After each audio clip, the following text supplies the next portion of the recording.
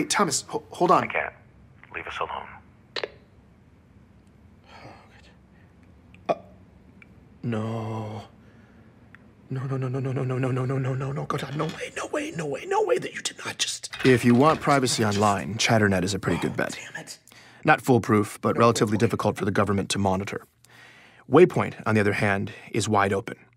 Supposedly, the Office of Naval Intelligence has software on the network capable of listening to every single conversation galaxy-wide. And if you say the wrong thing, the conversation gets flagged. Oh, God, what did I just do? What I had just done was conduct an unsanctioned follow-up interview with a survivor of a war camp, accused him of lying about it, basically got him to admit that lie, and then ended by possibly implicating my employer, the most powerful military agency in history, in either bribery or coercion. I'd done all of that on Waypoint. I thought I was going to throw up. Wait a minute. Maybe it wasn't that bad. I went and listened back. Would they flag that word? What about that one? That phrase sounds bad by itself, but not in context. They factor in tone of voice, right? I was sitting there, emotionally guessing how an insanely sophisticated algorithm is weighted. Basically, I was trying to outsmart a legion of robots. Damn it, Ben. It was too late. Those words were gone. That data had been processed. And I had either been flagged or I hadn't. I had no idea what would happen next. I'm Benjamin Giroux, and this is Hunt the Truth.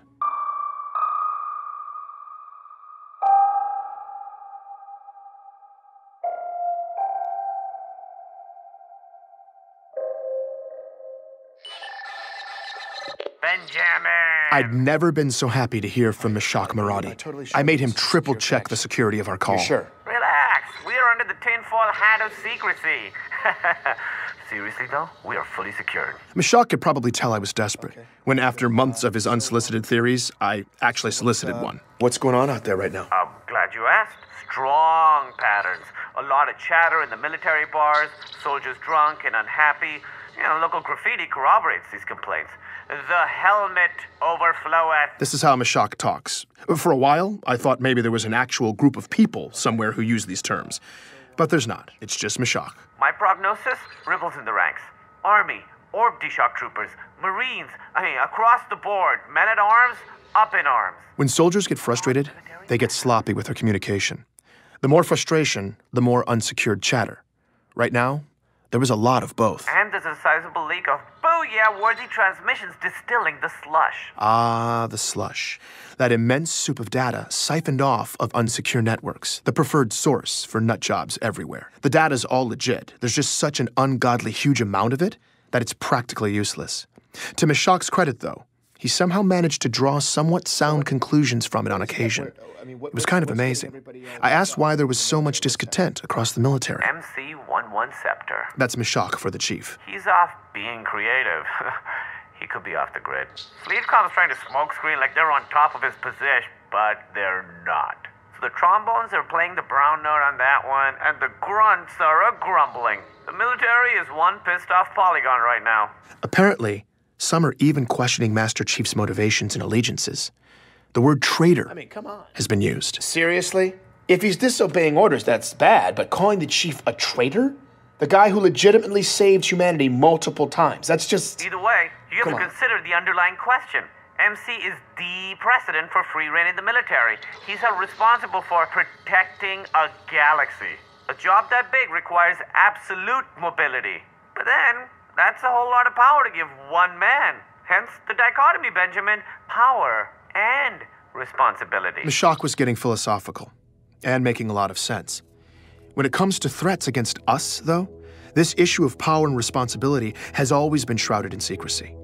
As civilians, we don't know what's happening, who's out there, what they're doing. And according to Mashak, that ignorance could be about to blow up in our faces again. There's something else afoot, Benjamin. Out here in deep space. I'd hoped these events would turn out to be random, but now it could be bad. Mashak was a lot of things, but never vague. I asked him what sort of bad he was talking about. Electromagnetic fluctuations, slip spacious disruption, epidemic data corruption, all of it. What's happening? It's quiet, it's slight, but it's affecting everything. Ripples on a gigantic scale. I'm talking whole star systems. It's just, I don't want to say I'm frightened. You know what I mean? But to be honest... I'm sorry, Mashak. Hold on a second. Just hold on. As Mashak's sketch of a horrifying reality started to emerge, the last thing I wanted to do was interrupt him, but I'd just been reminded of a more immediate, horrifying reality. From Sully, an event on my calendar, no message. Oh, no. My stomach dropped.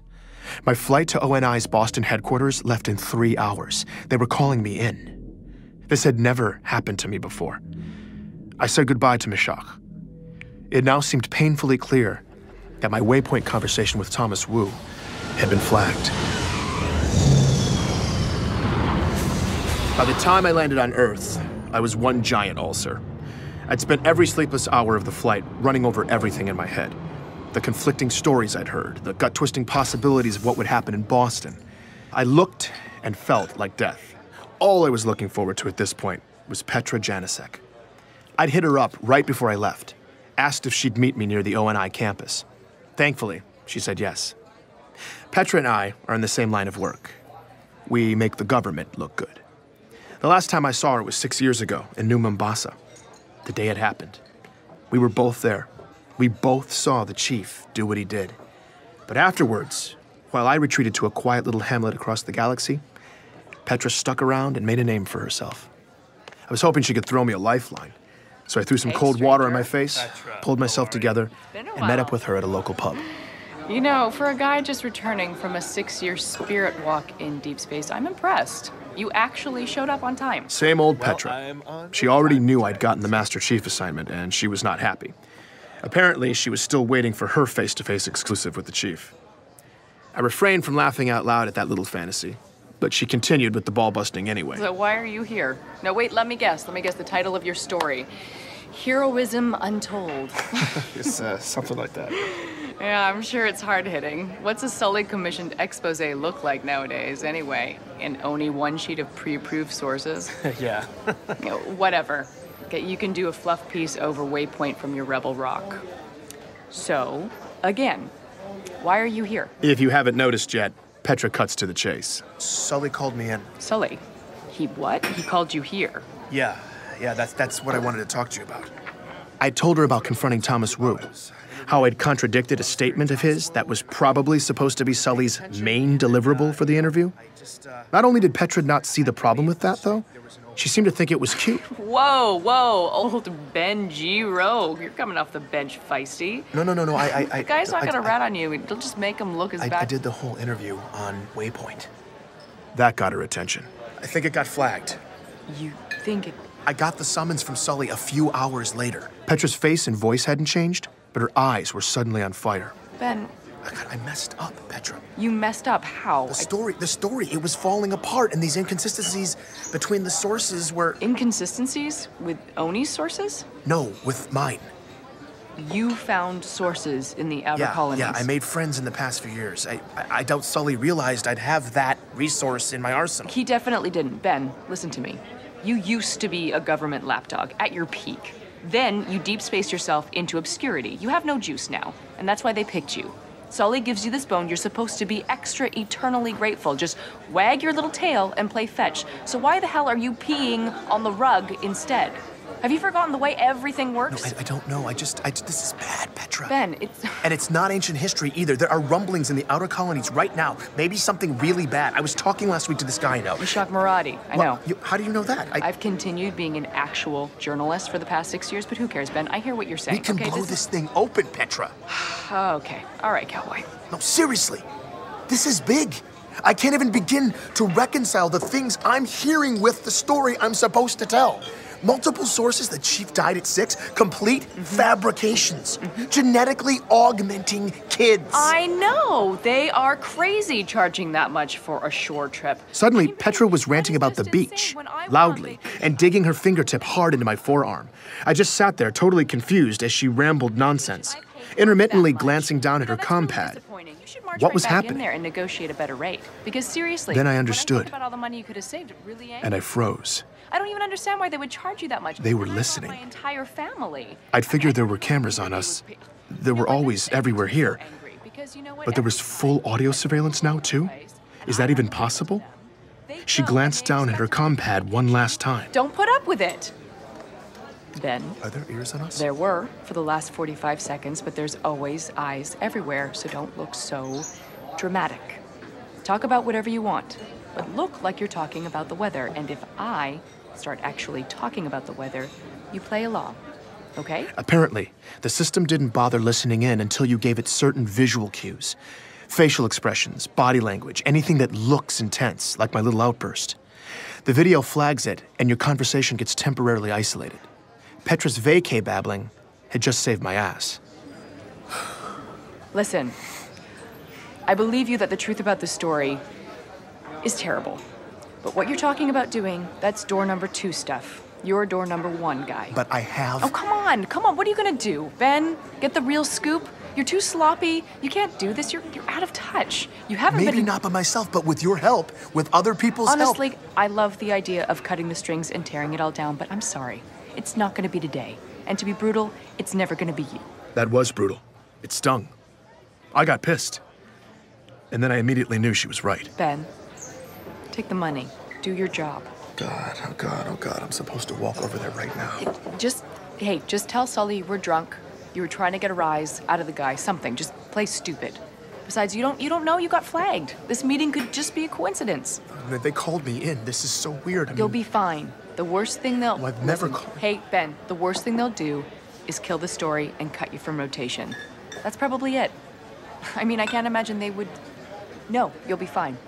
Just be a good dog. Knock him dead. I'll get the bill. Thanks, Petra.